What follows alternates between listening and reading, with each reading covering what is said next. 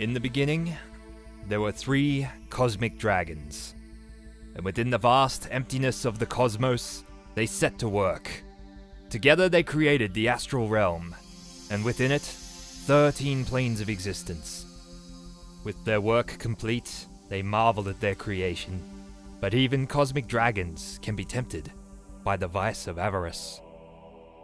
The dragon called Khyber wished for all of creation to belong to her, and without warning, she struck. She slayed her brother Cerberus and shattered his body.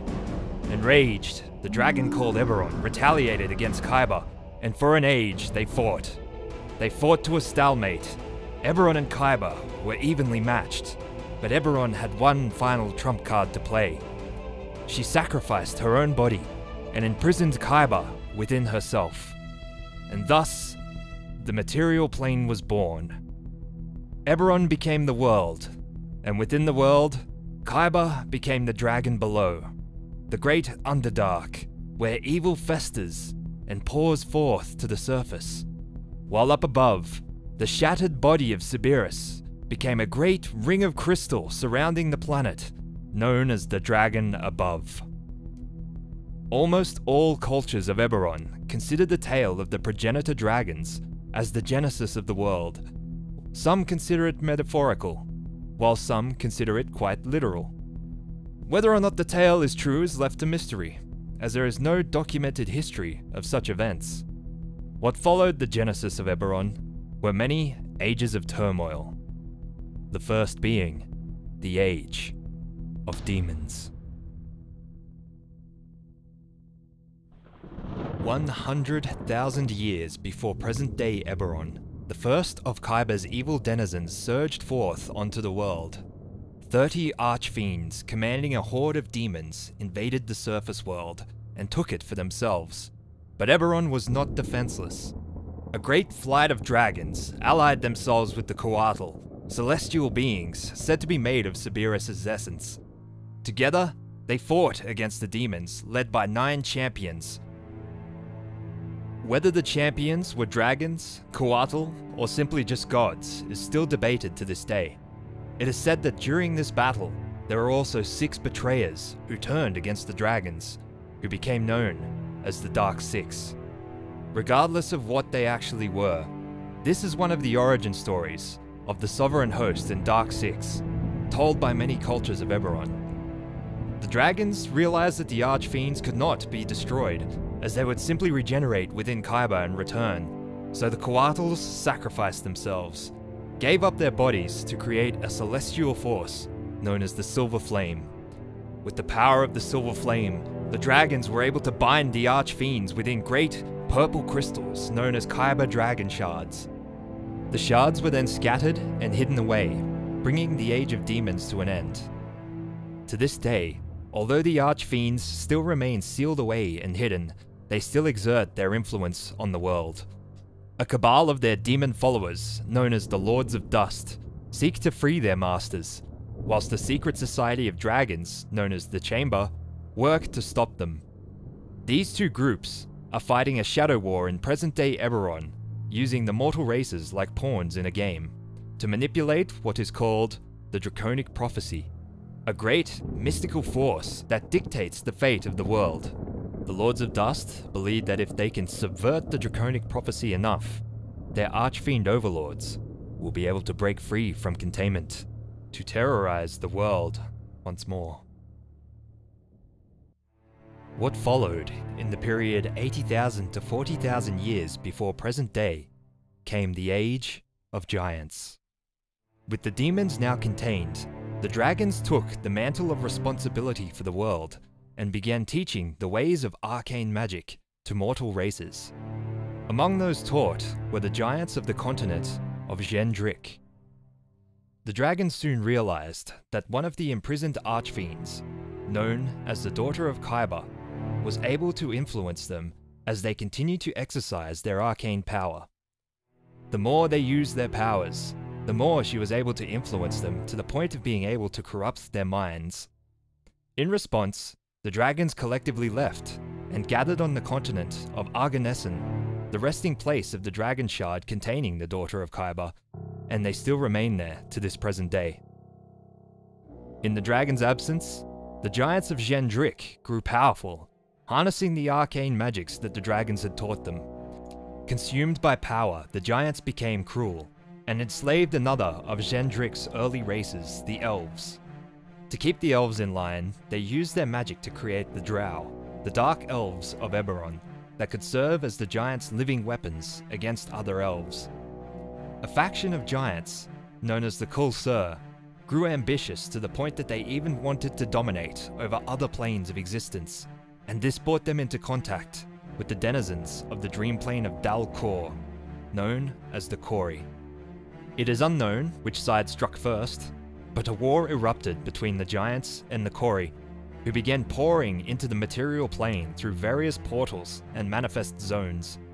To stop the Kori from overrunning them, the giants resorted to using cataclysmic magic to destroy one of Eberron's moons. This act of destruction destabilized Dalkor's position in the astral realm and flung it far away from the material plane. The Kori and other denizens of Dalkor now had no direct access to Eberron, effectively ending the war. To the present day, the only way the Kori have been able to influence the material plane is by occupying the mind of a human, resulting in the race known as the Kalashtar and their sworn enemies, the Inspired. In the aftermath of the war against the Kori, the giants were left destabilized, and the elves seized this opportunity to rebel against them. The giants were cornered, and once again prepared to use their cataclysmic magics against the elves just as they did against the Kori. However, their wanton destruction of Eberron's moon did not go unnoticed by others. The dragons emerged from Arganessen, using their full power to not only devastate the giants, but also placing draconic curses upon the land of Gendrick. These curses scoured the land and ensured that no future civilization could grow upon Gendrick and harness the magical artifacts that the giants left behind. In present-day Eberron, Gendrick is a dangerous land that draws many adventurers, scholars, and researchers in the hopes of recovering some of the giants' former power. Following the destruction of the giants came the period from 40,000 to 5,000 years before present day, the Age of Monsters. The dragons returned to Arganessen, and the elves, now free of the giants, migrated to the continent of Erenel, where their civilization flourished around a concept of life and death in harmony, known as the Undying Court. On the continent of Sarlona, the human race was flourishing and spreading, and on the continent of Corvair, several races were coming to prominence. The first gnomes and halflings appeared. Dwarves arrived on the continent, having migrated underground from the frozen north continent of Frostfell. The first elven settlers from Erenel arrived in the southeast and became known as the Ternadal, and the Dragonborn appeared among the jungles and mountains of what will eventually become known as Kubara. However, the dominant force of this age would be the goblins, hobgoblins, and bugbears. At first, the goblinoids were too busy fighting each other for territory, which prevented them from growing. But around 16,000 years ago, it is said that one of their spiritual leaders, named Jazal Dakan, gathered the 6 goblinoid kings together and united their people by creating a dream that all goblinoids would share. Through this dream, the goblinoids came together with one purpose, and the Dakani Empire was born. For 10,000 years, the Empire dominated the continent of Corvair. No other race could match their military might or their feats of artifice. They constructed great cities throughout the land and drove the other races to the edge of the continent. However, deep within Eberron, the evil of Khyber stirred once again. From the plain of Joriat, the beings called the Dalkir arrived on Eberron, rising up through Khyber's many manifest zones and portals to assault the Dakani. They led great armies of aberrations such as Illithids, Beholders, and Aboleths, and they struck without warning. The aberrant forces razed many Dakani cities to the ground, the Dalkir using captured goblinoids, mutating and twisting them into aberrations and turning them against their former allies. But it was not enough to stand against the might of the Dakani Empire, and as the aberrations were driven back and destroyed, a group of orc druids, known as the Gatekeepers, used their primal magic to seal the Dal'Kir deep within Khyber. Victory seemed certain, but the Dal'Kir had one final card to play before defeat. One of the Dal'Kir, named Dirn the Corruptor, unleashed a psychic contagion, which spread rapidly through the Goblinoid Empire. The contagion caused the Dakani to be cut off from their shared dream, giving way to their more natural and erratic nature. And slowly, but surely, their empire fell into ruin. Some of the Dakani sealed themselves away in vaults beneath the earth, to await a time when the dream would unite them once again. The goblins, hobgoblins and bugbears that remained on the surface would fracture, adopting many different beliefs and societal structures, and Khorvaire was once again a land without rule. Following the decline of the Dakani Empire, the next 5,000 years leading to present day are simply known as the Modern Age, the Age of Man, or the Age of the Mark, depending on who you ask. Humans from Salona had set their sights on Khorvaire and began migrating over, with the first migrants led by an adventurer named Lazar, settling on the eastern coast and isles. Further humans began settling the north and southern coastline. As the arriving humans discovered great, ruined cities populated by fairly savage goblinoids, they simply assumed that other humans had been there before them and constructed the cities, and in some cases, began building their own cities on top of the Dakani ruins, eventually realizing the truth of the goblinoids' past. During this time, the first dragon marks began appearing across the various races of the world. Dragon marks are physical manifestations of the draconic prophecy, resembling an intricate, colored birthmark that usually manifests itself around adolescence. A dragon-marked individual is empowered with certain magical talents, depending on what mark they have manifested. People with each type of mark would eventually gather together and form a house, with these dragon-marked houses eventually becoming an economic force in the world, as they use their magical talents to provide goods and services in exchange for money. Through the modern age, 13 different dragon marks would appear. On occasion, an individual could manifest an aberrant dragon mark, a mark that belongs to none of the houses and would usually cause the bearer to manifest dangerous and chaotic magic powers. Those who manifested an aberrant dragon mark were feared, and eventually were persecuted against and hunted. Humans rapidly expanded across Khorvaire, driving the goblinoids into the wilds and depressing the other races. 5 city-states were established: Discara, Thaliost, Korth, Metrel, and Rote. In the south, King Bregor of Rote lays waste to the city of Sharat and then resettles it, founding the present-day metropolis of Shan. 2,000 years before the present day, a human warlord named Khan the Conqueror led an army down from the north and seizes the city of Korth, declaring the surrounding lands the nation of Karnath. He then led a campaign of bloodshed to attempt to capture the other 4 city-states, but his cruelty and malice would prove to be his undoing. As the 4 city-states united against him, he was defeated and returned to Karnath, where his bloodline would continue to rule for the next 1,000 years. Meanwhile, in Salona, a time known as the Sundering began. Although the Kori no longer had direct access to the material plane, they used dreams to manipulate the minds of Salonan men, forming dark deals with them to bond with their minds. These bonded men would become known as the Inspired. Using the Inspired, the Kori caused wars and unrest across the land, forcing a great many refugees to cross the ocean and settle on the west coast of Khorvaire, in the Shadow Marches and Demon Wastes. 1,000 years before the present, a descendant of Khan the Conqueror named Galifar Wenan set out to do what his ancestor failed and led a campaign to unite the 5 human nations under one banner. Unlike Khan, Galifar uses both force and diplomacy, and after 14 years of campaigning, he unites the 5 nations under his rule. This date would mark the first year of the kingdom, or 1YK, the beginning of Khorvaire's calendar. Galifar appoints his 5 oldest children as governors of the provinces of the kingdom, renaming the other 4 city-states after them: Arndair, Thrain, Breland, and Sire. When Galifar eventually passed away, his oldest daughter Sire inherited the crown, with her siblings serving as regents of the other nations until her own children were old enough to rule. And the line of succession would continue this way for 894 years. Thanks to the advances in technology and magical convenience provided by the dragon-marked houses, Khorvaire flourishes during this time.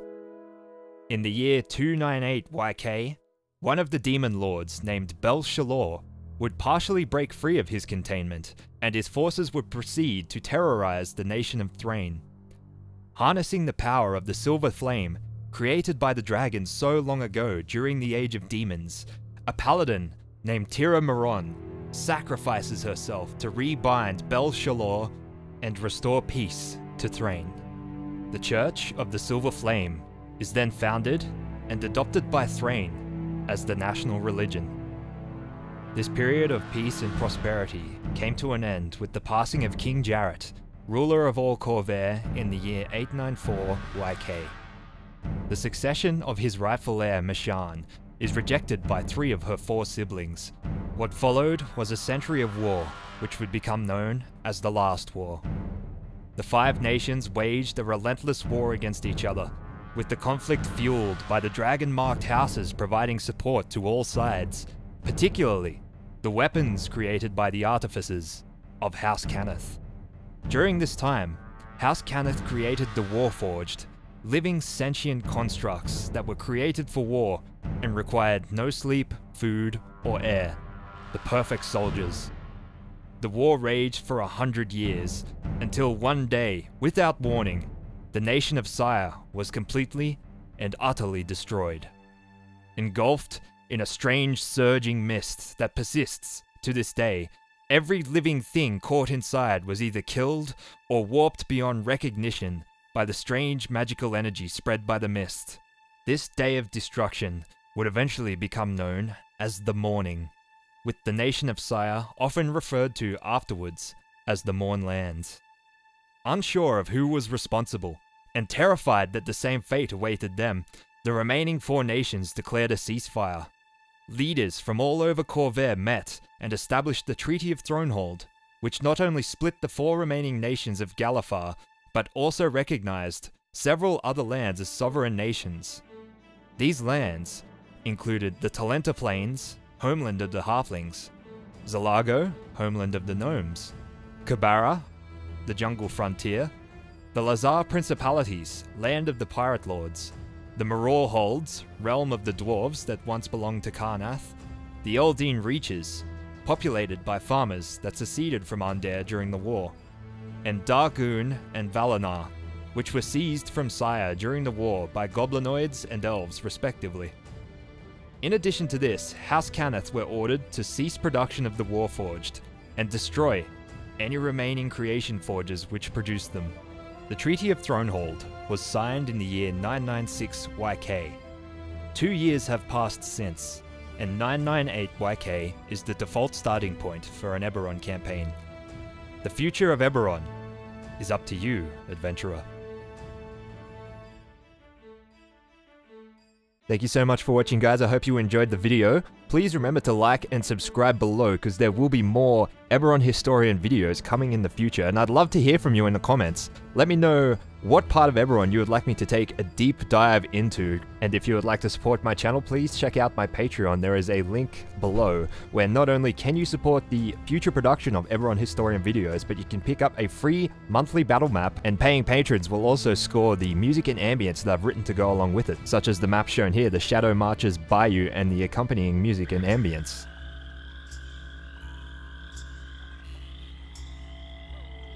I also have a Twitch channel, link below, where we play live D&D on Monday and Friday nights. And of course, don't forget to check out Exploring Eberron by Keith Baker, available from dmsguild.com. That's all for me. I'll see you next time. Happy rolling.